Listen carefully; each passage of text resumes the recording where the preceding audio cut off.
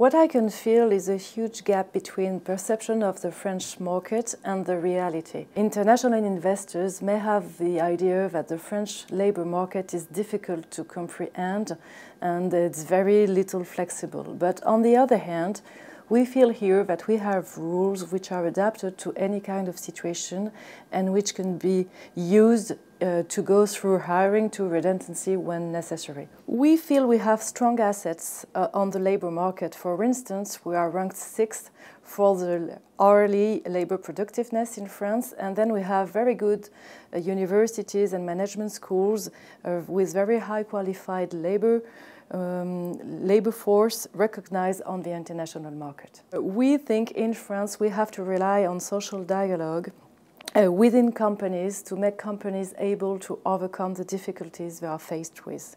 And so we have developed a number of different tools enabling companies to have a loyal discussion with the workforce and try to solve the difficulties they have. And we have had a few agreements in the past few years going into this direction. We have, for instance, these kinds of agreements in the car companies. The big car companies in France, such as Peugeot or Renault, have taken these kind of agreements, trading a better flexibility of the organizations and the time frame of the workers.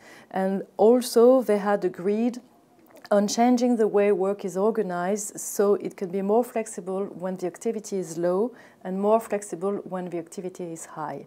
They also discuss moderation of wages or no increases of wages for a few years with a promise of reconsidering the situation when the company situation is getting better.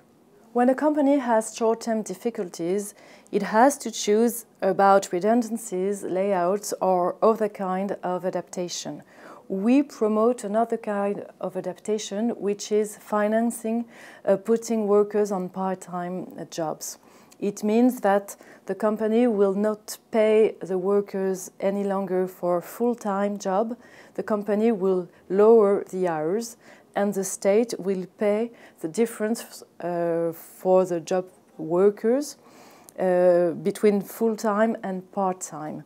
So it's very concrete because for a company faced with the situation, state will come along and pay up to roughly €7.5 per hour for all the hours the workers are out on the company.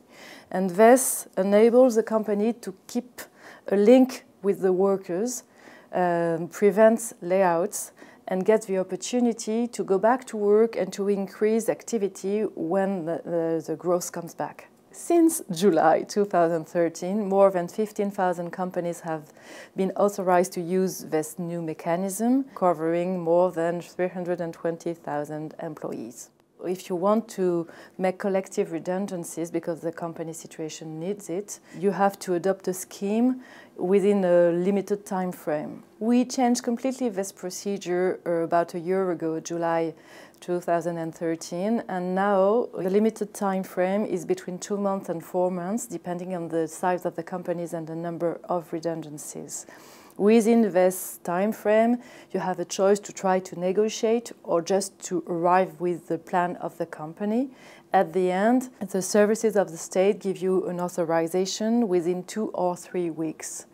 This scheme is really working well. We have more than 700 companies which went under this new scheme. We approve the collective redundancies by 95%, and we have very low litigation numbers because only 7% of the schemes go to litigation afterwards.